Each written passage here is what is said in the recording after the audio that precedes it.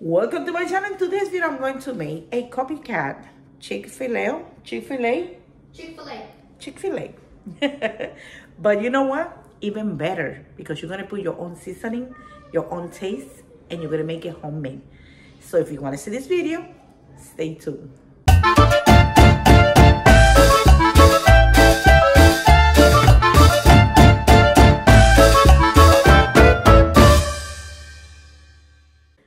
To make the chicken, I'm going to be using 3 chicken breasts, boneless and skinless. And I already washed my chicken real good. If you don't want to wash it, you don't have to. And I'm going to go ahead and cut it in bite-sized pieces.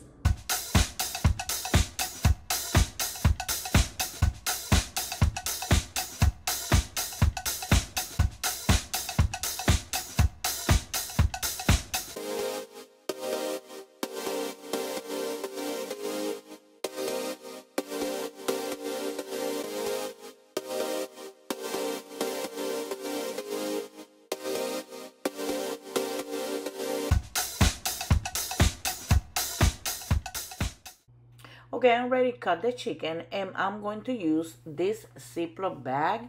If you don't have a Ziploc bag and you don't want to use a Ziploc bag, that's perfectly fine. You can use a bowl. But for me, I think it's easier because we're going to put all the seasonings in there. And we're going to put the flour right there also.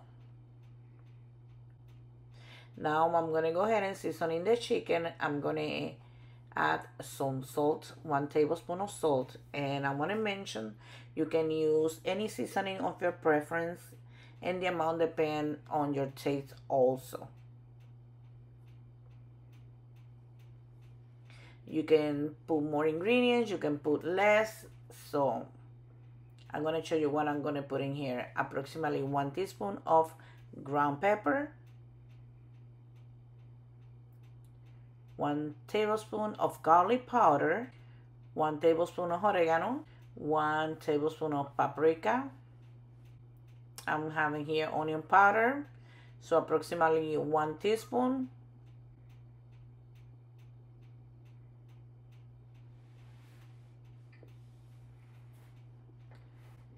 And 1 teaspoon of cumin.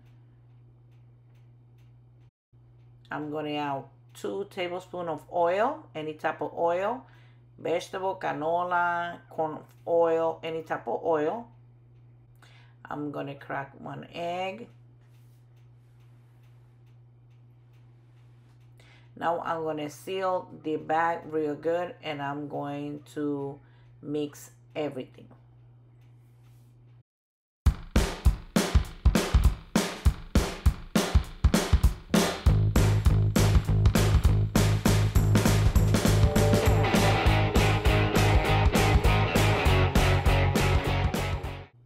Now I'm going to go ahead and add the flour. This is all-purpose flour. And I'm going to start by adding 1 cup. So you're going to add this gradually.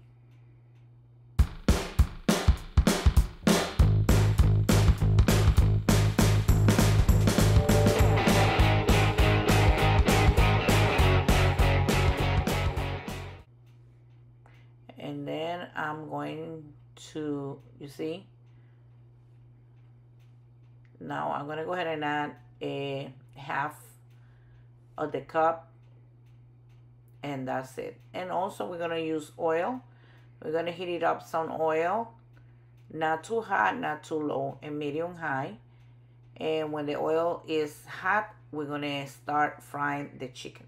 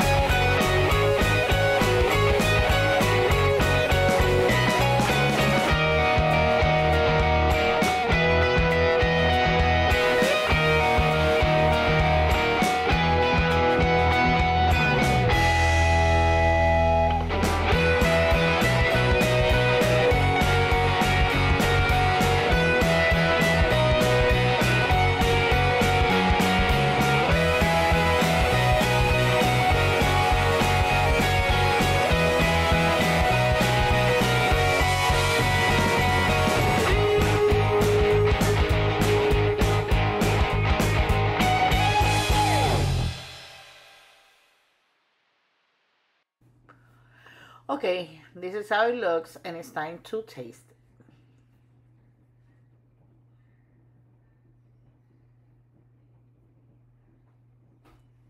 It's real good, but I think need more salt for my taste. So I'm just gonna go ahead and sprinkle some salt in there. And I'm going to serve mine with the Chick-fil-A sauce.